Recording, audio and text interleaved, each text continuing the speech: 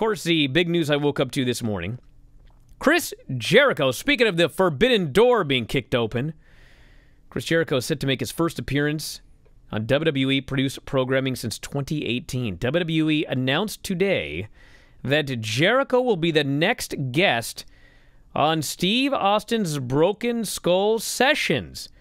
Episode will premiere on Peacock in the U.S. and the WWE Network everywhere else on Sunday. That's this coming Sunday, everybody. If you know, there's a lot of stuff on the network, WrestleMania week, if you want more, well, there's definitely more now. WWE Network's Twitter had teased the announcement yesterday by posting a 24-hour Austin-themed countdown clock with audio from the countdown clock that was featured in Jericho's entrance music. In an interview with Sports Illustrated, Austin said the idea of having Jericho on Broken Skull Sessions came after Jericho texted him following a previous episode with The Undertaker. He said, I was having a beer one night after my Broken Skull Sessions interview with The Undertaker aired.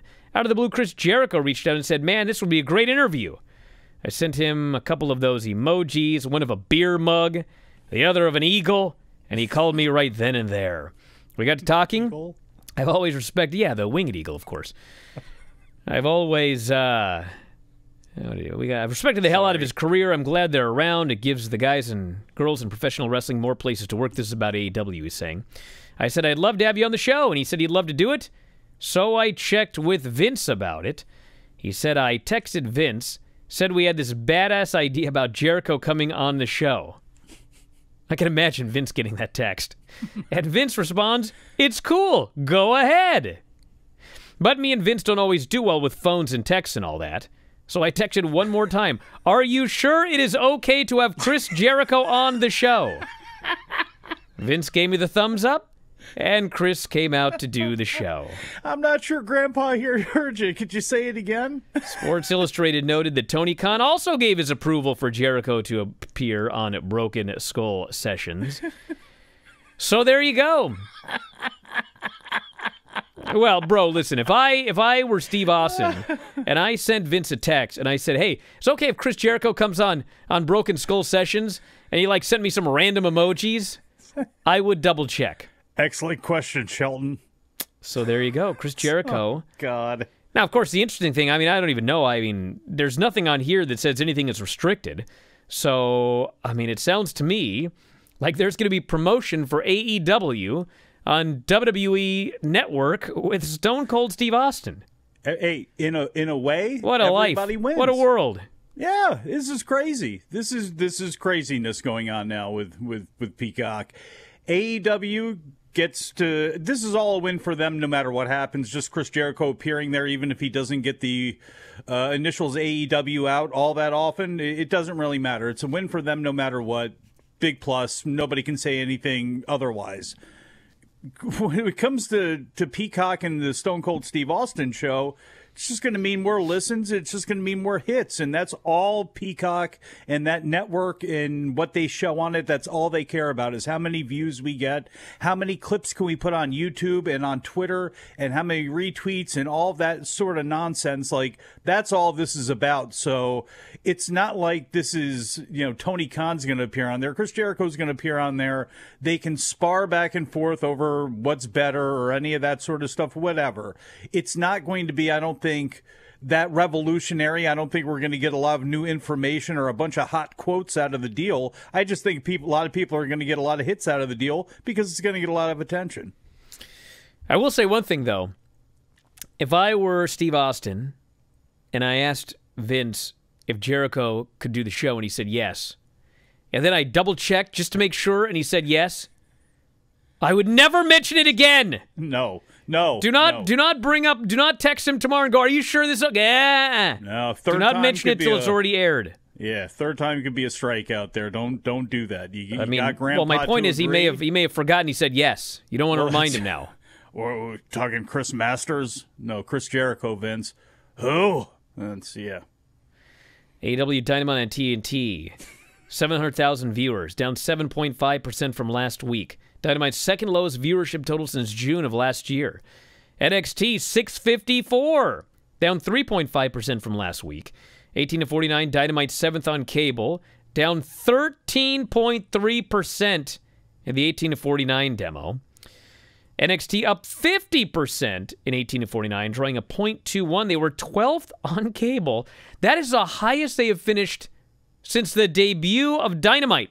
That was over a year ago. 1.354 million combined, which is bad. Lowest since February 10th, down 5.6% from last week.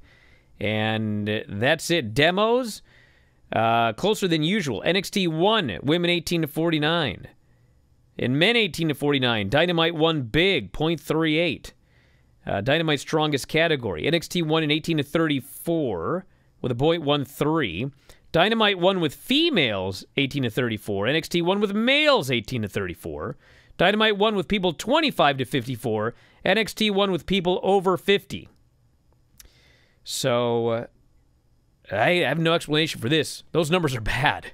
So, as I mentioned yesterday in the Bryan and Vinny show, I believe I've talked to Tony Khan one time in my life about a bad number. I think it was on, might have been on the Jericho Cruise. But there was a show that did not do well, and his conclusion was, bad lineup. People didn't care.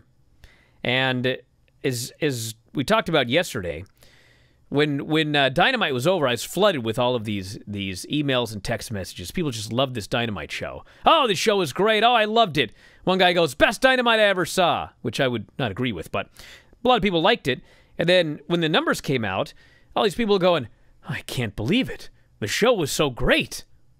Well, you know that now. But going in, what did you think of the lineup going in? Well, honestly, if you look at the lineup going in, they promoted the Big Six Man.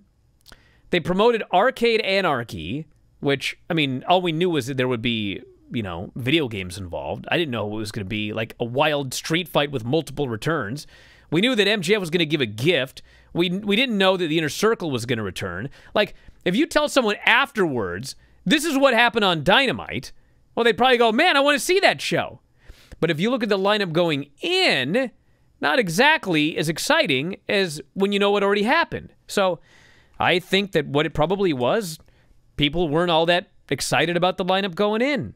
700,000 viewers. And as far as why NXT was up so big, well, I don't know.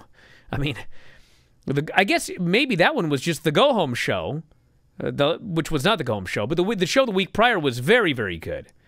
And it was so much like a go-home show, I don't know, maybe people tuned in thinking this was going to be TakeOver. But anyway, it did very well, so...